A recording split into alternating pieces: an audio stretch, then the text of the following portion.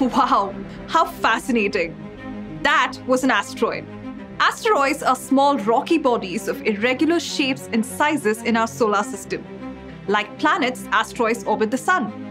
They were formed along with the solar system 4.6 billion years ago due to the explosion of a giant cloud made of dust and gas particles. Most particles fell to one central point, coming together to form the Sun. Some particles fell elsewhere in groups, creating planets. And particles that did not form the Sun or any planet were asteroids, literally left over from the explosion. Asteroids remain in their orbit through the gravitational force of planets. The same gravity can even expel asteroids from the asteroid belt, making them collide with planets or the Sun.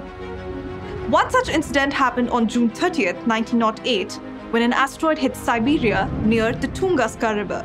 Its impact uprooted over 80 million trees over a 2,150 square kilometer radius. Thus, June 30th was declared World Asteroid Day to mark the Tunguska Asteroid Impact. Asteroids and meteoroids may seem similar, but do you know the difference between the two? Why don't you let us know in the comments below? For more such interesting content, follow us on our digital handles.